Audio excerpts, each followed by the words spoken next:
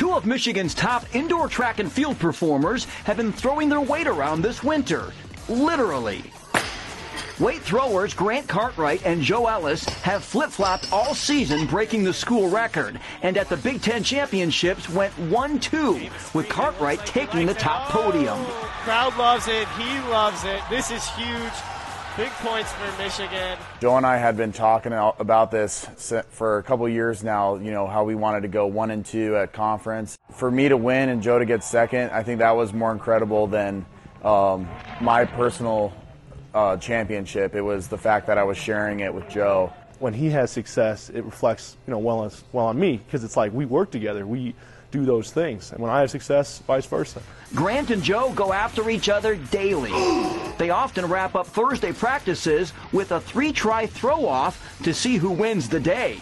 You know, by the time we entered that first meet, we'd had at least 12, 13, 14 mini competitions against each other for about 3 or 4 months. What happened at that meet, that was not out of the ordinary for us. All that energy in that kind of competition, that was something that we actually practice in practice. A healthy competition, but both men see the bigger picture of their Herculean efforts. We actually talked about it at the beginning of this year, and we said, look, we could have ups and downs this year. You could beat me, I could beat you. We just said no matter what happens, we're going to be there for each other. We're going to be there to push each other. We're going to be there to support each other. A dog defecated in our home, and I was the one who had to pick it up, and I did it. Perhaps even stronger than their competitive spirit is the spirit of their friendship.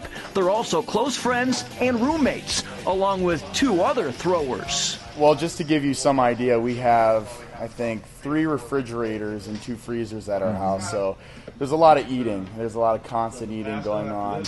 Woo! Our grill is always on. I mean, like, we go through propane like a big tank every 2 weeks because we cook so much food.